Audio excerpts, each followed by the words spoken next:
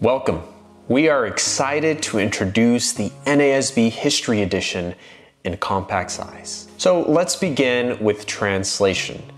We're so excited to be partnering with the Lockman Foundation to bring you the NASB 2020. This is the latest major translation that is available today. And I really love it because it uses 21st century English while at the same time retaining the word-for-word translation used in the original Greek, Hebrew, and Aramaic texts. This really makes it a powerful Bible that you can trust while at the same time being accessible to more people. So what makes this history edition unique?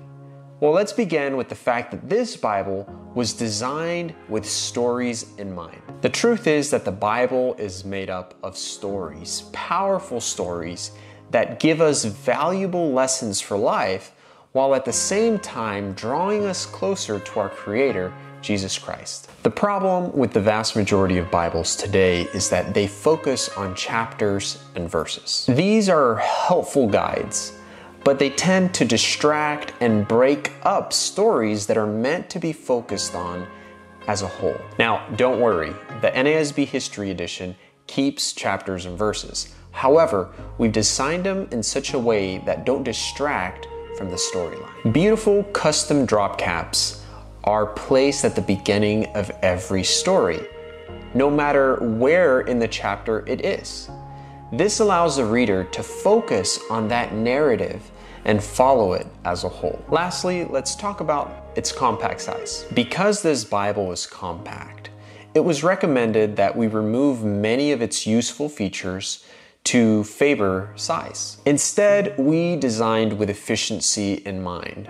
And while this Bible is smaller, it still has an 8.5 size font, making it only half a point smaller than our full-size NKJV Shepherd. Also, this Bible retains a premium 32 GSM Bible paper, the same found in the NKJV Shepherd. What's more is that we also included the full set of Gustave Doré's biblical illustrations, which is the first time we've ever done that. I hope you are as eager as I am to dive into this Bible. Thank you so much for supporting us and for backing this project.